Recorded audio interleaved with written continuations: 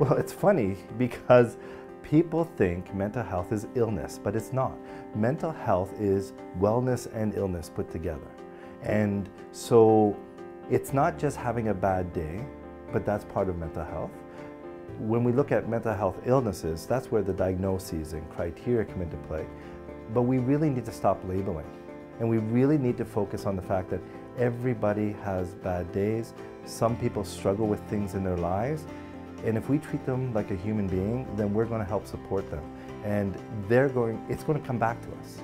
It's going to come back to us. So if you look at mental health, what you're really saying is being a person and experiencing something that may need somebody else to help support.